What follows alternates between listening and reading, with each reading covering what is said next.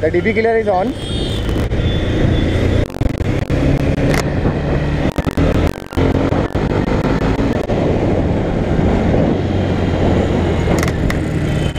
Yes.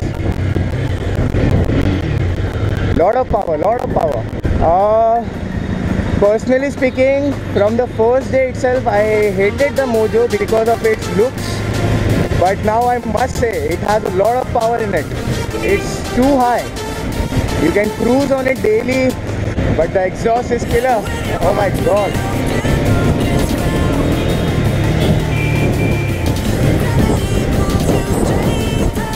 Woo! I don't know why people hated it. It has a lot of power in it. Oh my god. Yeah.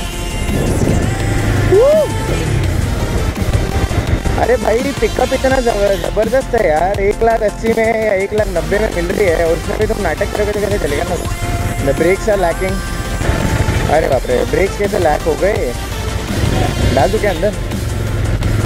डाल देता हूँ भाई, चलो।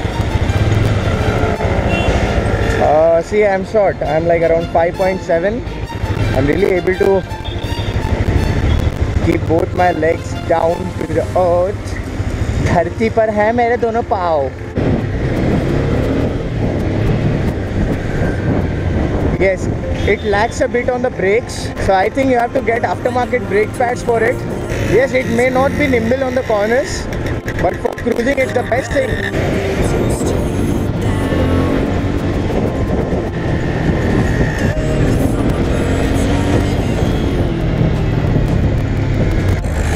The only thing that you have to do, I think, is that you have to customize it a bit because it doesn't look that good that you might have expected. And if you get some better brake pads for it, then the Mojo is a complete machine, I guess. Exhaust note, buddy. Why to make another video for the exhaust note when you can just make a note of the exhaust by riding it, isn't it?